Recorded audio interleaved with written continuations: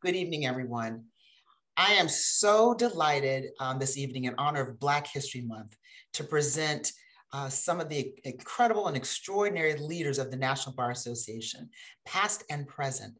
You know, in order to understand the history of an organization, you have to talk to those who made history, those who shaped history, those who were there in the trenches. In 1925, we all know, we understood that there was a need to create this extraordinary organization because we were denied entry into the ABA, the American Bar Association, and any other bar association. We were told no, we weren't good enough. No one wanted to see us. No one wanted to hear us. No one wanted to hear what we had to say or even talk to us. But yet we had communities that we had to serve. We had to support each other. And so from that was the creation of the National Bar Association. Actually, it was called something else before, but it evolved as the name was the National Bar Association. And over the years, we have seen the rich legacy of this organization that we all love and serve. We saw, Thurgood Marshall, we saw Johnny Cochran, we saw Charles Hamilton Houston. We see our modern day heroes, Arthenia Joyner, Kim Keenan, Yvette Simmons, Robert Harris, Willie Gary, Ben Crump. I could go on and on and on and on with the rich legacy of this organization. But for Black History Month, where we honor our heroes and our sheroes, I just wanted to ensure that our organization heard from some of our extraordinary leaders from yesteryears. And so against that backdrop, I'm just going to introduce very briefly some of these legends. Each one of these past presidents is a legend and gave so much to the organization. Because to understand how we got here today, you have to know where we came from. What were the pressing issues during their administration? What were the crises? We're confronting pandemics today, literally COVID-19, police brutality, and voter suppression. I dare say we've been confronting voter suppression from the inception, since we had the right to vote. But each president had his or her own special blend of magic that they put into this organization, and that's what we're here to discuss. So I'm going to start with past President Arthenia Joyner. We know her as Senator Arthenia Joyner. Because I lived in Florida and because I had the pleasure of seeing Senator Joyner, past President Joyner, in action, I can tell you firsthand, she was, and some would say still is, the most powerful person in the Florida Senate.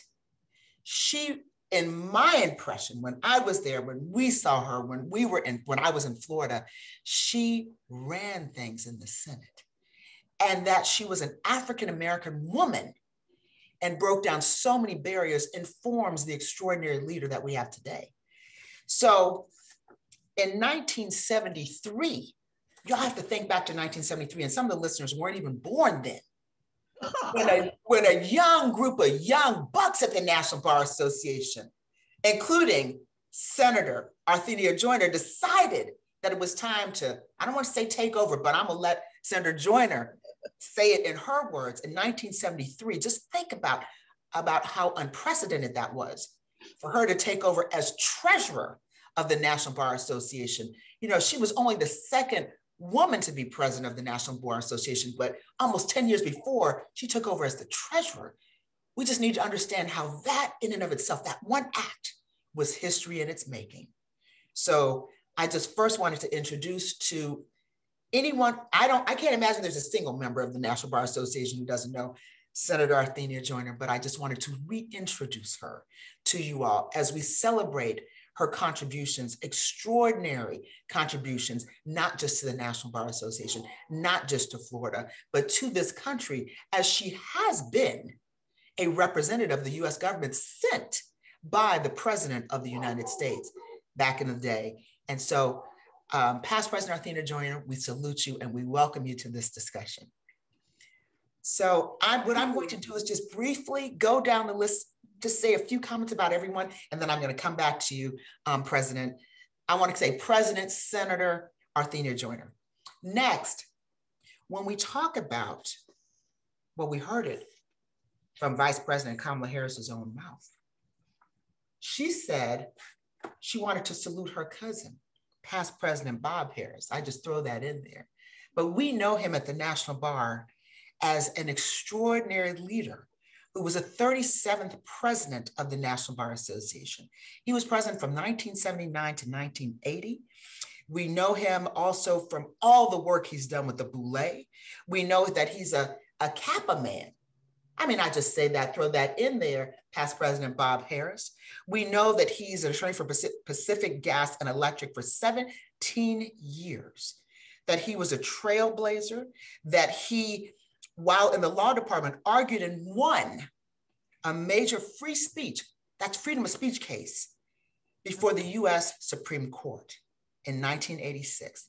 The only lawyer in Pacific Gas and Electric's history to argue and win in the high court. He's extraordinary. He's an activist. He's a business leader. He's a writer. He's got books published. And he just gave so much to the National Bar Association. Just think of 1979. He was president of the National Bar Association. Bob Harris, past President Bob Harris, we salute you. And we honor you today as one of our heroes of the National Bar Association leadership. Unfortunately, past President Jim Cole couldn't join us, but he too is legendary. But we will catch him at another time to honor him. Yvette Simmons was the 7th woman to serve. We talked about past President Senator Arthenia Joyner as the 2nd woman to serve as president of the National Bar Association. Yvette Simmons, also from Florida, there's a Florida theme here, was the 7th president of the National Bar Association. I have to tell you, it's a point of personal privilege for me to talk about Yvette Simmons because she really led the way for me. I look at it this way, when I became a partner at Gary Williams Parenti & Al. She was one of the first women lawyers there.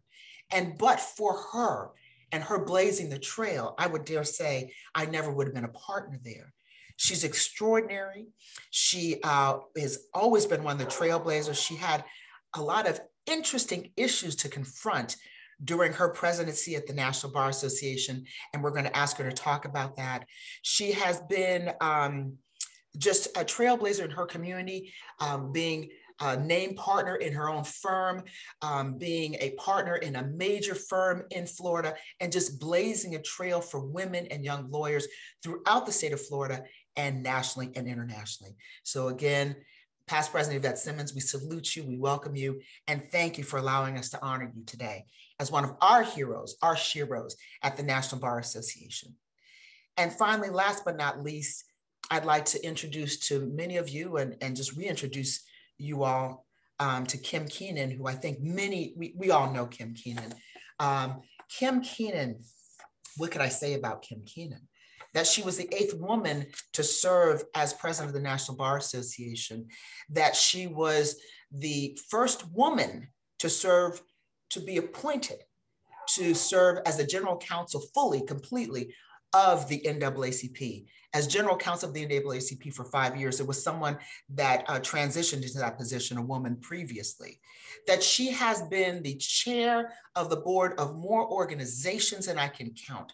That she has led the way for countless young African-American men, but particularly women. And wherever she went, she made sure that she blazed a trail so it would be better for those who came behind her. She's a lecturer, she's a writer, she teaches trial masters, and she's a supreme trial lawyer as well. She's a mediator, and she's an executive vice president of Odyssey Media and general counsel right now. Kim Keenan, we worked at the same firm many, many years ago. I want to say it was 1990.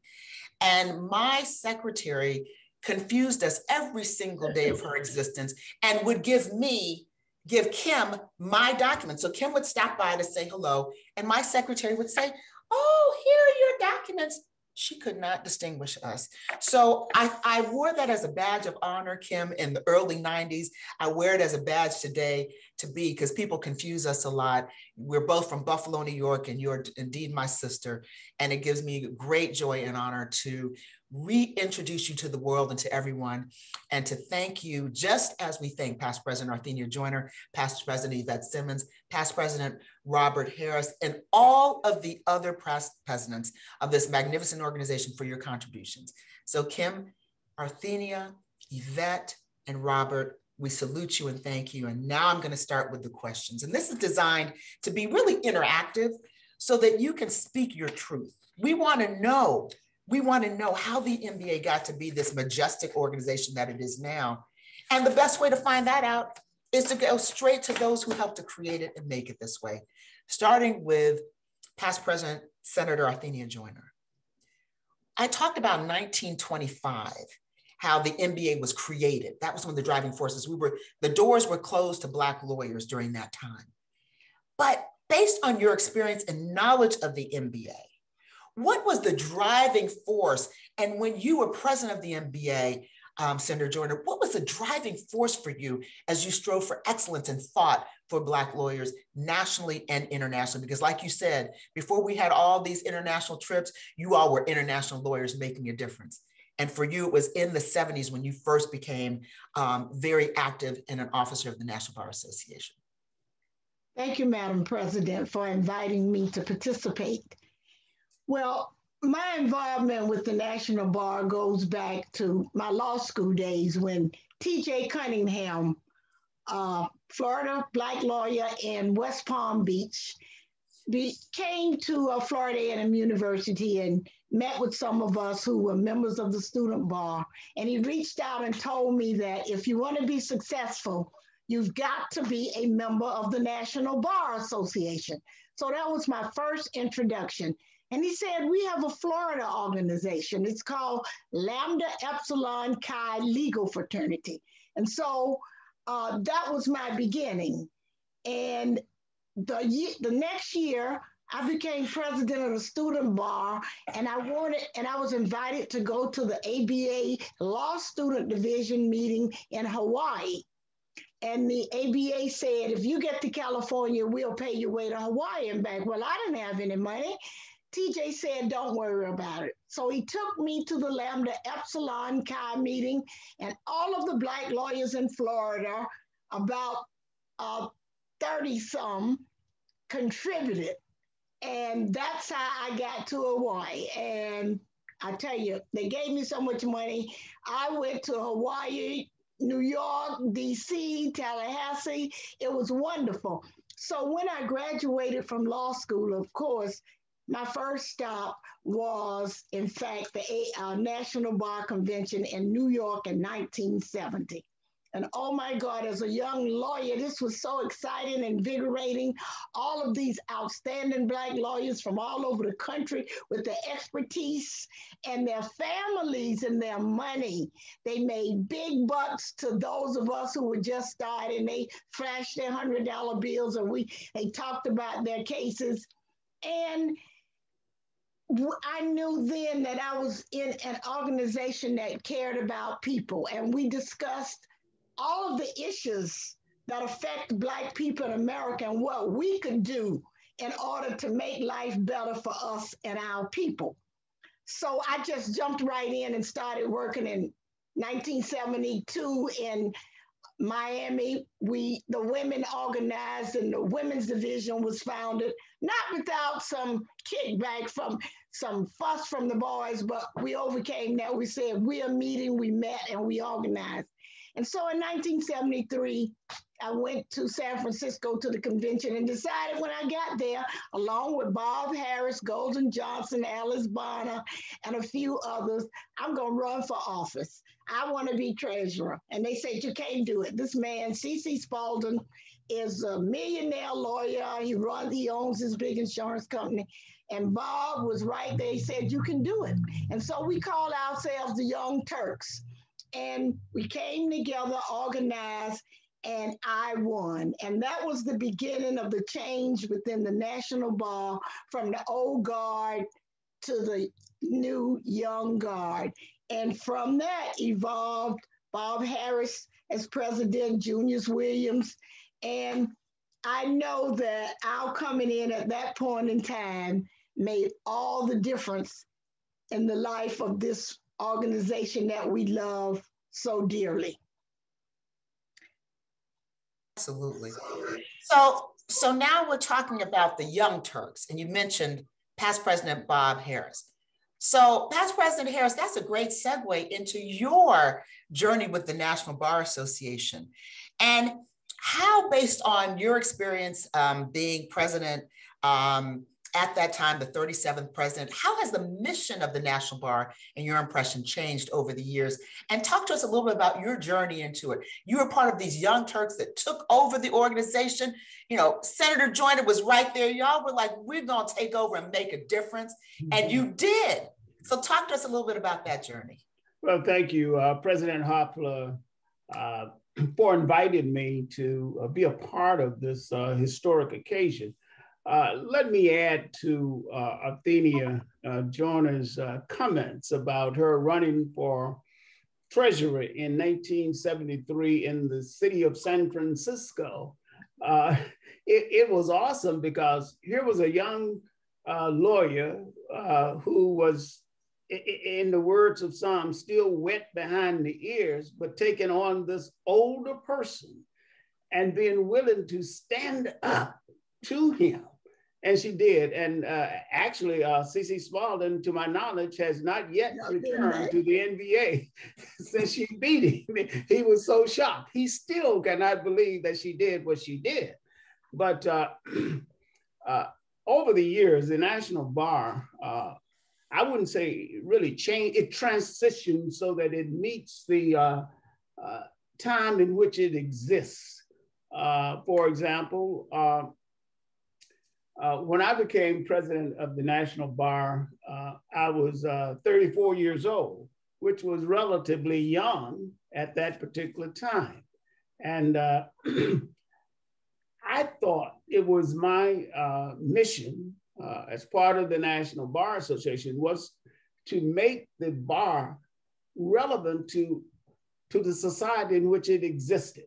I recall specifically in 1980, when I was president, that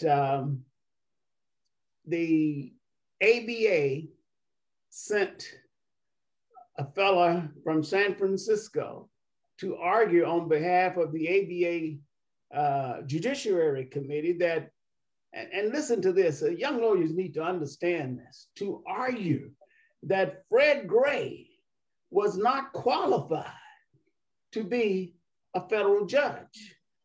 So as I sat in the Senate hearings and listened, and of course I testified on behalf of Fred Gray, that it was amazing that anybody could come and argue against the credentials of Fred Gray. But the ABA did, and I can tell you, the National Bar Association took the ABA on, and we did everything within our power to make certain that they never did that again.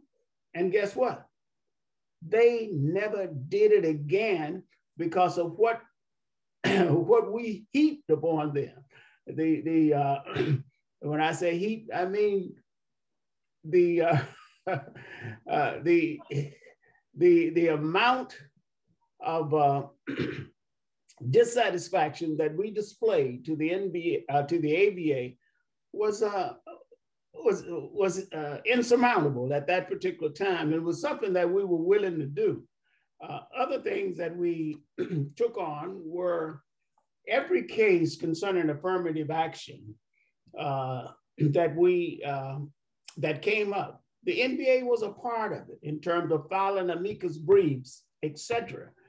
We did not miss an opportunity to stand up and be counted regardless of the issue. So we were relevant. And in those days, as it is today, we really believe firmly what Charles Houston talked about when he said a lawyer is either a social engineer or a parasite on society. We never wanted to be a parasite on society, so we had no choice. We were social engineers. And I don't want to get carried away, but Madam President, thank you for this opportunity. Well, first of all, this is an opportunity for us to hear from you all because you all have helped to shape and transform this organization.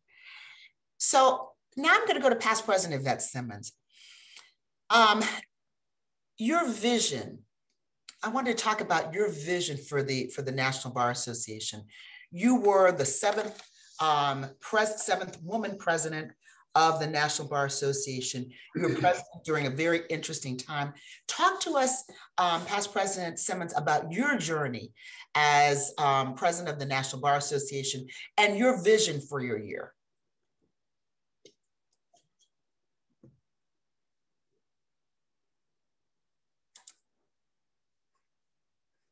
Forgive me, I just realized that I was on mute. Okay. Okay, then. I look at past President Joyner, and I was her special assistant. I mean, she was the attorney that inspired me to become a part of the National Bar Association. And then from her to Fred Gray, who was her president-elect, I was his special assistant, and he inspired me. And with those two pioneers as my mentors, I just fell in love with the National Bar Association. I didn't think that I would ever be president until I became president. But my theme was from National Bar Association, from social engineer to economic engineer, the next frontier. And that's past President Joyner and Harris. They were very involved with civil rights aspect, and we were too, but we needed to get to that next step, and that was dealing with how can we become more viable and more economically independent as not just as attorneys, but as a community. And so my dream was to get us more and more involved with economic opportunities. We dealt with issues with young people because we realized that no matter what was happening was that no matter how many years went by, we still didn't seem to get more attorneys. I mean, we still had the same percentages in terms of the number of Black attorneys in the practice. And so we started a law camp that would help us to grow our own attorneys. And that law camp has been going on for 20 years. Unfortunately, COVID didn't help very much, but we will resume getting Black young people from across the country and to in high school so that we can motivate them to want to be able to go to college and then from there go to law school. Because if we don't look at our young people and bring them in, who will do that? But during my year as president, we had some tremendous activities. I mean, it was 2000. It was the year of the election. We filed an amicus brief in the case of Gore versus Cheney and Bush, and we also during that period was a time when the organization was involved with the Adams Mark issue, and that was a situation where the Adams Mark had when we were in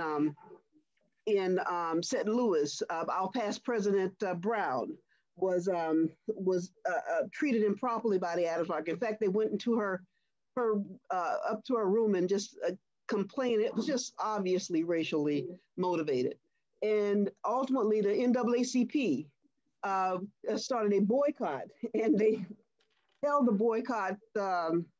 They started a boycott the same month as our convention. And I went to their convention and asked if they would just hold off for just 30 days to let us get through our convention. They did for the Medical Association, if they would just do it for the National Bar. Unfortunately, they didn't do it for the National Bar. And so consequently, our convention was what I thought was going to be a tremendously economically turn for the National Bar Association. Became a challenge of just dealing with our members struggling with, do I honor the boycott or do I make sure our organization continues economically? So it was a challenge, but it was like I told the organization that I felt like I was had been through the Sorrow's Kitchen and licked the pots clean.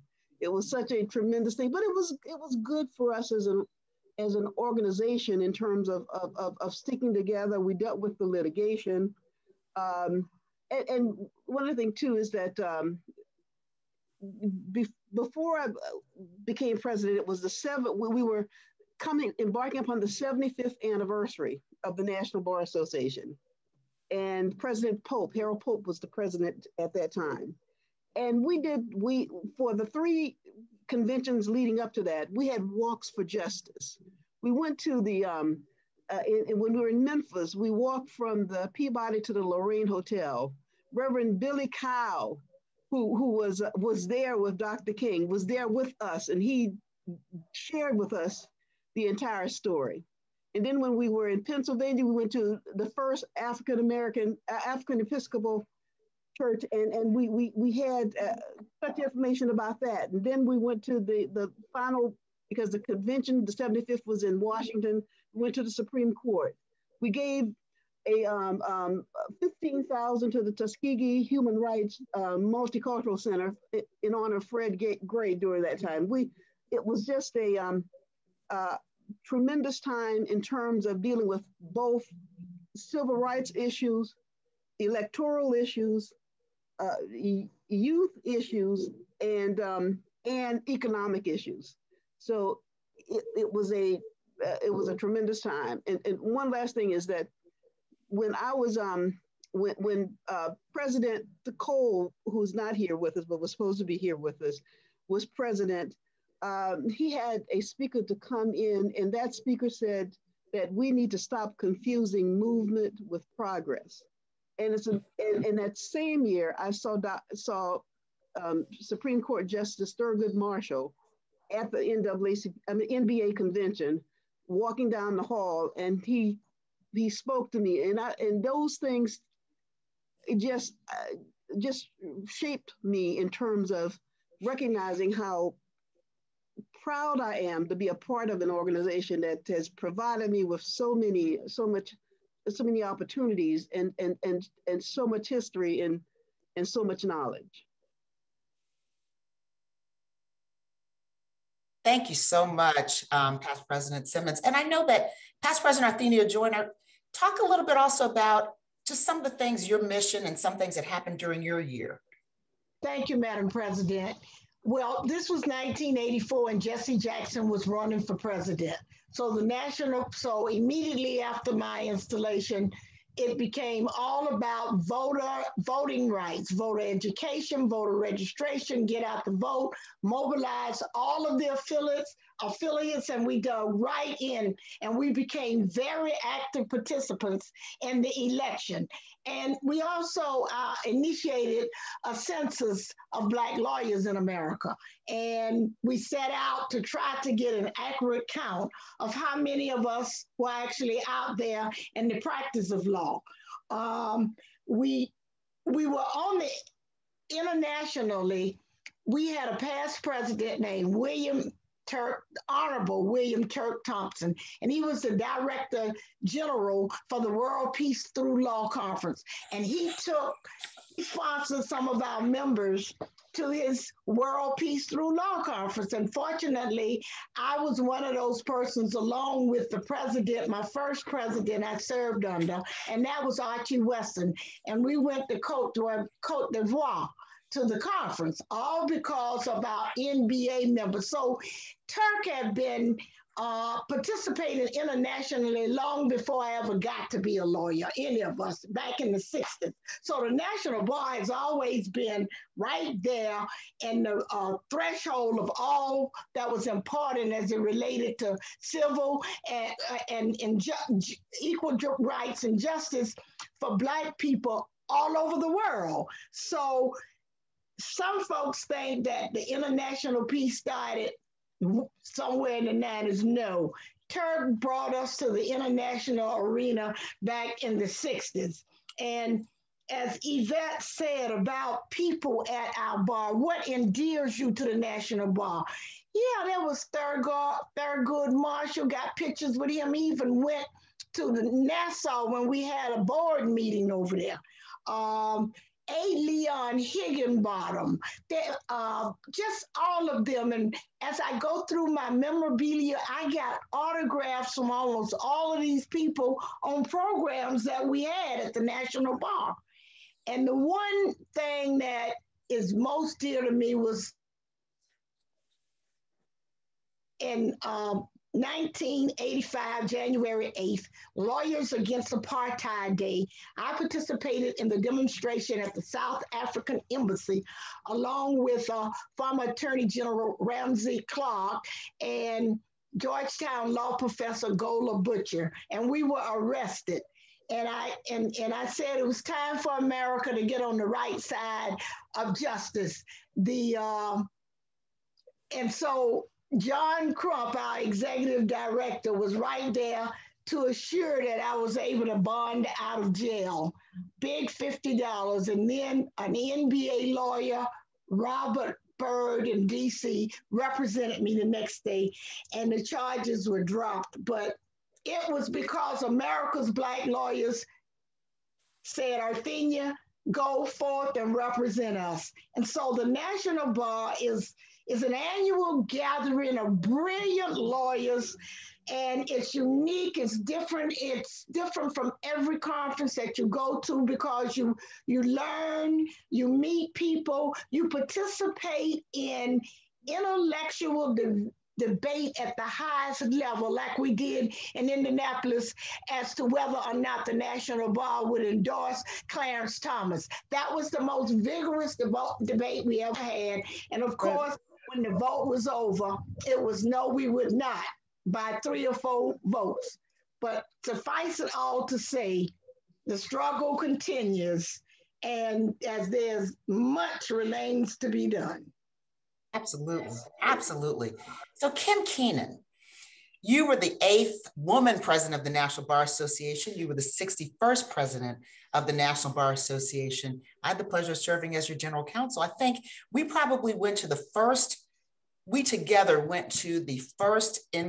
meeting. I think, was it in Baltimore? Maybe it was before Baltimore. I just remember. Baltimore. In Baltimore, Willie Gary was throwing a party, and we were young lawyers. I think we were practicing at the same firm.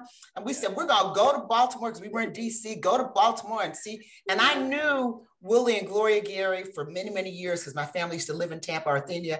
I think you know my parents. And so I was familiar with the NBA. John Crump told me when I was in law school that there was only one bar association that we had to belong to, and that was the National Bar Association, and all the rest were just whatever. And I think he put it that way, just whatever.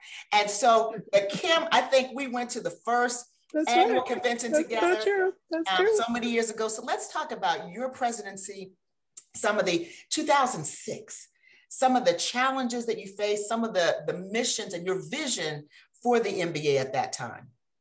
So people cannot know what a great joy is in my heart to know that my friend President CK Hoffler is the president of the National Bar. I mean, I just have chills just being on this call, because I'm just so proud of her. She is the right person at the right time for the NBA. And it really does show where we can go and how much bigger and better we will grow over the years. So I went to my first convention in Baltimore, and then I was recruited to help A.J. Cooper, founder of Balsa, campaign for president in Chicago.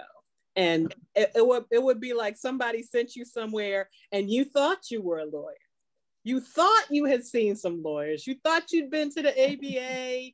You thought you'd been to the trial lawyers, and you just thought, I've seen everything. Oh, I've been to all these seminars.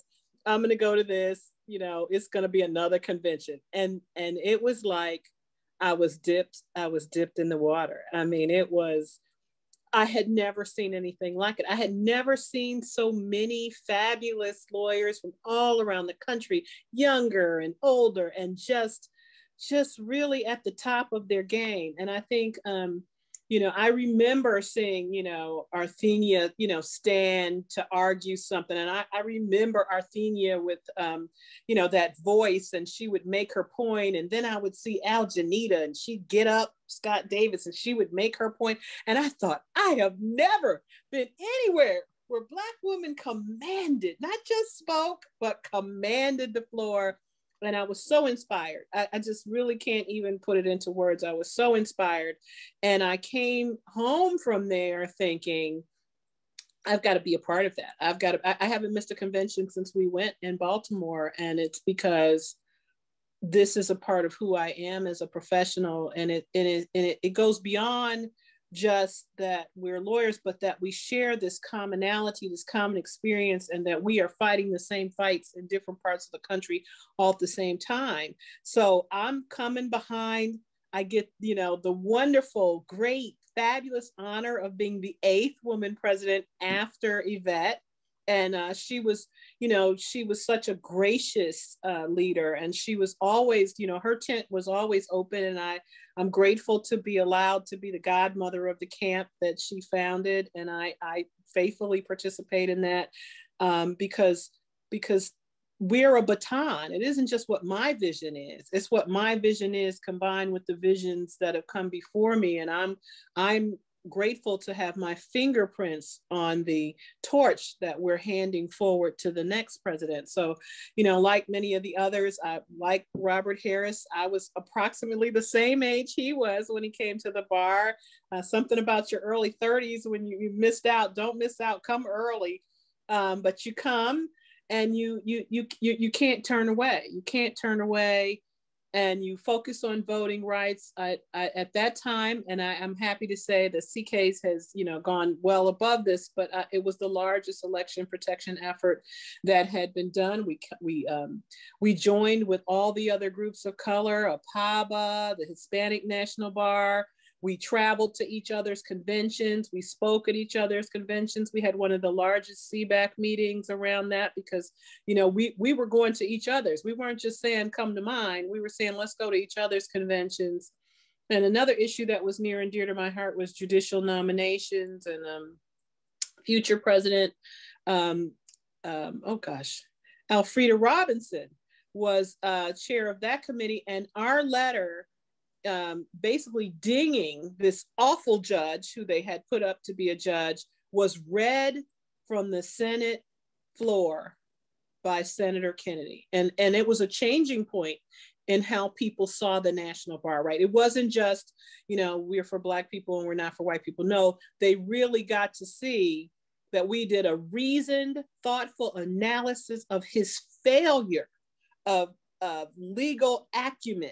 And it was very powerful. And I just remember thinking, we're a part of something that's bigger than us. And we have to be very, very proud of that and protective of that. Because, like everybody, wants to say, why? Why not is the question that people should be saying, because we have been able to do so many things together, created so many things together, recognized so many of our people. During my year, we had the Johnny Cochran Legends Award.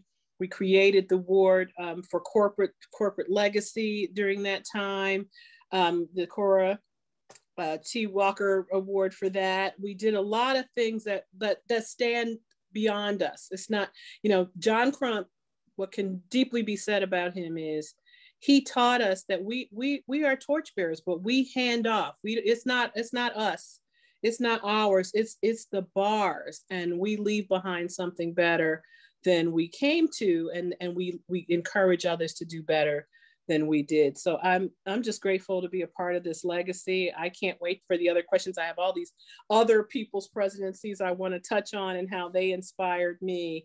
But I am proud to be the 62nd president of the National Bar and the 8th woman president. And it was 80 years when I was the 8th woman. So I have really dedicated my time since then to supporting other women when they ran, because it's hard. It's hard to be a woman and run for office, but we make such a difference. That's nothing against the men. I like them too, but it's important that women lead. President Hoffler, could I say something? Yes, absolutely. Okay, then. In listening to President Keenan, it reminded me, and I don't know whether she remembered, but at her convention, at her annual dinner, I wrote a poem And this poem, how I didn't write it until I was there, and I had to be in her suite to get the feel. And it's only 2 pages, but I think this might be an appropriate time, just as we're reflecting on history, to read it. And it's Celebration of a Lady Lawyer. You walk down a trail blazoned by women who, traveling before you, found only a forest, inviting no entrance. Right, Arthenia?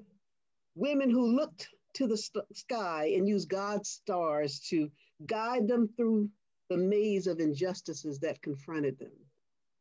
Women who had to be tough only to be labeled as brash, persistent only to be labeled as aggressive, determined only to be labeled as combative, ambitious only to be labeled as antagonistic.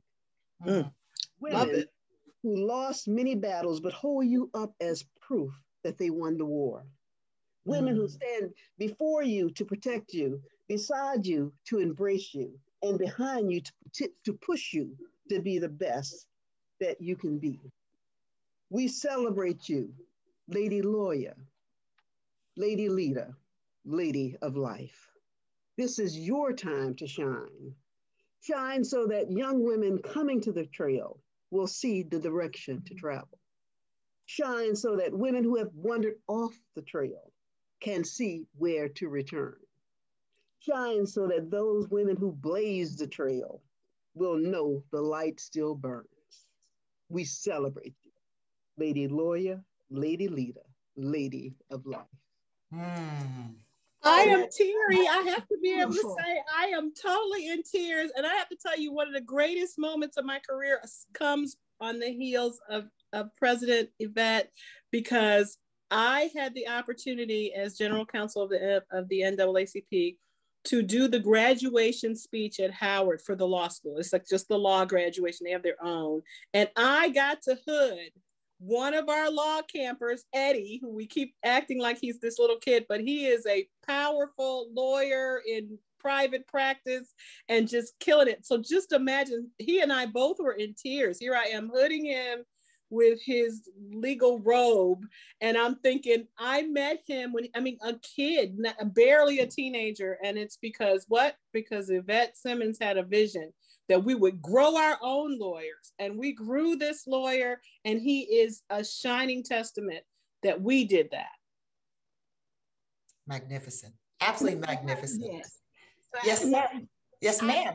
I think it's appropriate at this time to mention some of the other stalwart women of the National Bar, like Cora Walker. Cora founded the commercial law section at a meeting in Chicago when it was freezing, the coldest I'd ever been.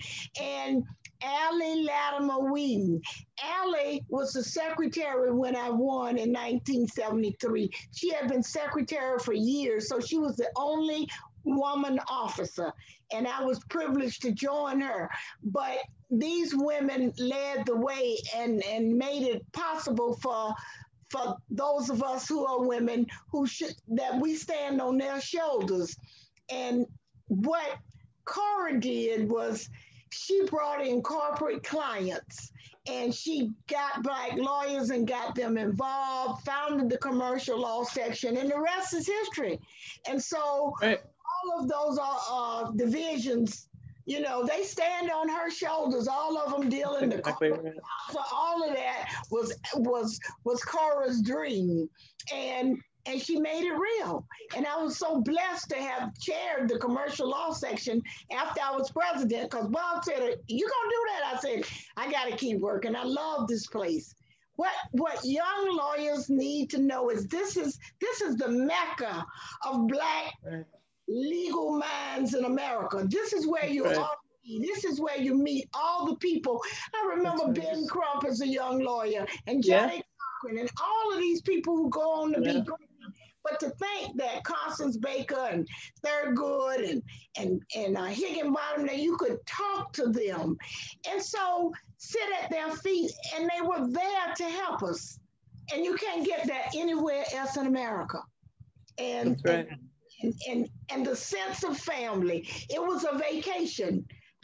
everybody's kid came. Bob Harrison's baby girl, she was in Barbados when she was 4 months old. They flew from California to Barbados, and I have a picture to prove it.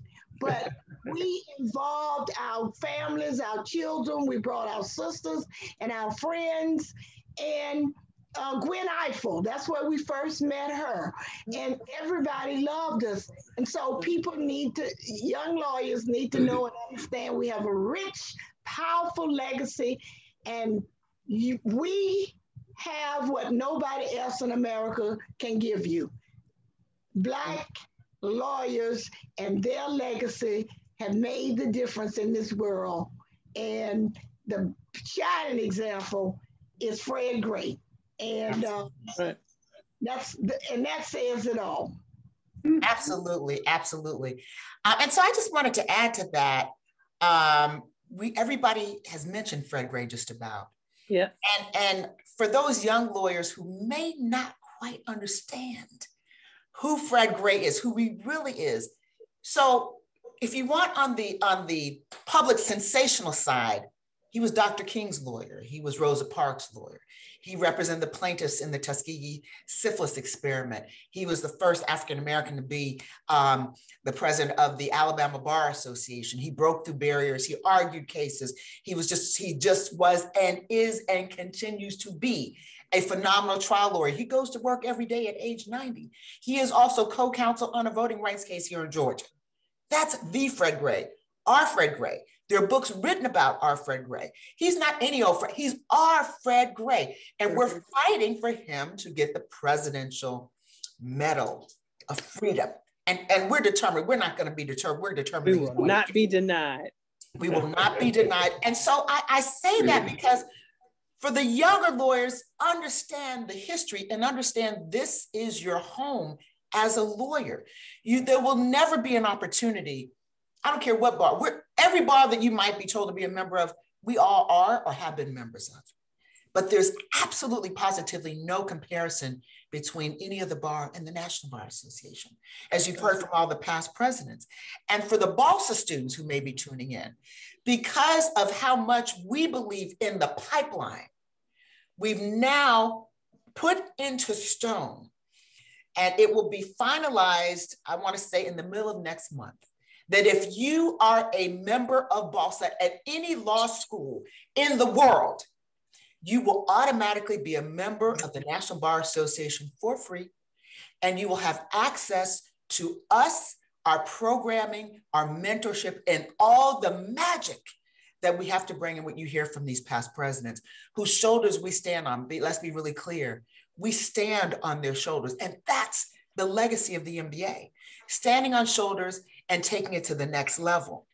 You know, we talked about our kids, you know, past President Robert Harris, you had your daughter at the National Bar. I had my kids in a double stroller. Now I just looked some kind of crazy because I had kids late in life, and we had like a traveling caravan, but it was a wonderful thing to see your kids grow up in the tradition of the National Bar, build relationships with other babies, other kids at the law camp, at the other kids at the camp during the convention. It's an amazing thing that we could go to, of course, our webinars and do all the substantive things and be part of panels and enjoy the richness. And then while your kids being taken care of, also go and do some partying. I mean, that's also a part of it, and enjoy the National Bar Convention. So I'm going to ask each of you this, which could be our final question. Why should, because this is going to be recorded and it will be sent to all of the BALSA, our new members, right? All of the BALSA chapters, because they need to understand the history. I'd like each of you phenomenal past presidents who's given so much to say to these students, why the MBA? Why is the MBA relevant? And why must they, as John Crow told me in 1985, why must they belong to the MBA once they graduate from law school? And we'll start with past President Arthenia Joyner. Because this is where you belong. This is where you will be cared, loved, nurtured, and this is where you will learn from the best lawyers in America how best to deal with the legal profession. And as our president said, the National Bar Convention encompasses everything from having a good time to meeting people to learning to participating in all of that intellectual debate. What the National Bar has to offer, you can't get anywhere else. And almost every lawyer that I have talked to and gotten them to attend their first convention, they have called and thanked me and said it was much more than what you even said it would be, and they have never missed another one. So this is family that you as law students must come and take your rightful place. Wonderful. Past President Robert Harris. I've been to every convention of the National Bar Association since I graduated from law school. And I have found that I would not be the kind of lawyer I think I am today were it not for the NBA. The NBA guided my career.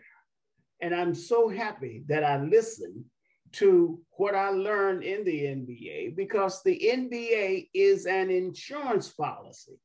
It ensures that you will be successful if you internalize what you learn at the NBA. Finally, the National Bar Association, and this is so important, will take on issues that other bar associations would never dream of taking on. So you owe it to yourselves. You owe it to future generations to be a member of the National Bar. And if you are not a member of the National Bar, you are doing yourself a disservice. Thank you. Absolutely. Past President Yvette Simmons. So I'm a member of the American Bar Association, and I have been chair of several of the American Bar Association committees, including pipeline committees. But my grounding is in the National Bar Association. The National Bar Association, when I opened up my own firm, before joining a large firm back in 1990, I got my biggest client through the National Bar Association. In fact, Marilyn Hollyfield contacted me and said, the FDIC will be taking on attorneys to be a counsel for banks. Is that something you're interested in? I said, yes. And another National Bar Association member that was a part of the FDIC, I flew up to Atlanta, met at the airport, came back for it. I had so many files as a result of that. I had to hire a new attorney, an associate that I got through the National Bar Association. So past President Gray, past President Joyner, and others have been such an inspiration, and just as you heard, it's a place where you can belong. Now, you can't belong if you don't want to belong, because you can go anywhere, and if you have to do your part too, but you know that they care about you. Some of the other organizations, some of the other associations, you always have that thought in the back of your mind. Is that really, I mean, it's only one of me, it's only two of me. Are they really care about me? But when you go to the National Bar Association, they care about you. And if they're mad at you, they'll tell you. And you know that they're telling you, and it's nothing, no second motive. It's just you and them. And so I say, when you are part of the National Bar Association, it's like you're coming home. It's a commitment that you have to be a part of the National Bar Association. I've unfortunately, in the last 38 years, I have missed 2 conventions. But other than that, I'm a part of it too. Wonderful. Kim Keenan, what say you? I say that if we're not relevant, you're not relevant. And that would be a real problem. For me, You know, like they said, this is part of my NBA family. This is something that I do as a part of being the lawyer that I am. And so much of my memories of becoming the kind of lawyer I hope that I am has come from, you know, marching in the streets of Tennessee with Randy, going to the 50th anniversary of the March on Washington and having our own Patricia Rozier speak to that crowd of 300 people, you know, going to different events with people who are, you know, leading other organizations. And what were they first? NBA presidents. Like, you know, you look at the Fred Gray is one of the first presidents of a state bar association. And that was a impetus to me to want to do that in the District of Columbia. And then you look at, and if you look at the ABA, and all of us have gone, all of us have been members, are members, go back and forth. But, you know, if you look at the 3 of the 4 Black presidents of the ABA, where did they come from? Oh, that's right. The first one, Dennis Archer, came from the NBA. The second one didn't come from the NBA, but he was NBA adjacent. And then, of course, Paulette Brown, the only Black female president of the ABA, is one of our own. And I still remember when she would come and do her reports for the board. I mean, she was all of us for that bar. And then, of course, you know, Reggie Turner, who followed me as president, he's going to be the next president of the ABA. So, you know, you think about those other bars and everybody's like, oh, they're, you know, what they are. But you know what? We can be leaders of those too. But we choose to be here because our roots are here, because people are checking for us here. I still remember Harold Pope calling me saying, you were president of the NBA. Now, what are you going to do? What are you going to do with all that talent? What are you going to do with all that training that we gave you? Because, you know, the NBA will test you. They love you, but they will test you. But the good news is you can't have diamonds without fire, and you cannot have triumph without a trial. So that's why it's so important to invest yourself. I think my biggest case that I was ever referred, I was sitting in Jamaica at the small firms and solo practitioners, and somebody just walked over to me and gave me a $3 million case. Now that is vacation with an extra boost. So, you know, if you come and you just party and you're missing out on a lot of good stuff, you're missing out on partnerships and collaborations. I partnered with Michael Rozier. I mean, you can do anything you want to do because you got a whole host of colleagues coast to coast who want to do whatever it is you want to do. So I don't leave home without it. Well, thank you so much to all of you. I would just like to say to the young folks out there, I wish that it weren't the case, but you know, sometimes in your legal career, you are going to confront adversity. You heard past President Bob Harris say that he sat and testified. He represented Fred Gray at that hearing. You heard Kim Keenan talk about the cases that referred to her. Charles Ogletree, one of our members, was the lead lawyer for Anita Hill. So many extraordinary NBA lawyers have been everywhere. It doesn't matter if you're a corporate lawyer, commercial lawyer, civil rights lawyer, personal injury lawyer, employment, bankruptcy lawyer, criminal defense, whatever it is. If you look on TV right now, every single internationally recognized civil rights case is being led by a National Bar Association lawyer. And I dare say leadership. Ben Crump, past president, Darrell Parks, past president, Lanita Baker, current vice president, Chris Stewart, president of one of our affiliate chapters. That's right, we got 80 affiliate chapters, the Gate City Bar. So I say all that to say for the young lawyers, for the law students to know this is your home. And you have brothers and sisters, right? And we are your brothers and sisters. Now you can go and meet friends at other places, that's those other bar associations. But at the end of the day, you put your head on your pillow at the National Bar Association, this home. And we're gonna make it so that it is seamless in the transition so that you become the best and the brightest, because you are the best and the brightest that this country has to offer. So to our magnificent panel, to past President Senator Arthenia Joyner, thank you. Thank you for what you brought to the table tonight, what you have given each and every one of us. You don't have to be a woman lawyer, a woman leader to appreciate the brilliance, mastery, and power of Senator Arthenia Joyner. So we say thank you, Senator Joyner. To past President Bob Harris, your extraordinary success in a corporate environment where you also demonstrated the power of being a social justice engineer, no matter where you are, is what young folks need to see today.